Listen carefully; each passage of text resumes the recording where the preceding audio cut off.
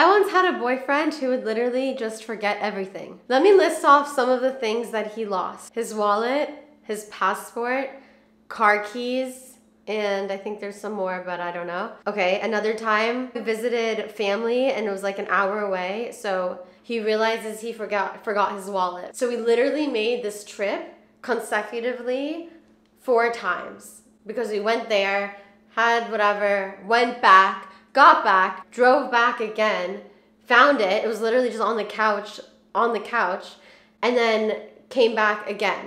But that whole second trip was literally us screaming the entire way back and forth. And all that I did in between was that I ran inside to get a snack, to have some snacks for the drive back because we just did this drive. Has anyone dated someone who just starts to forget everything?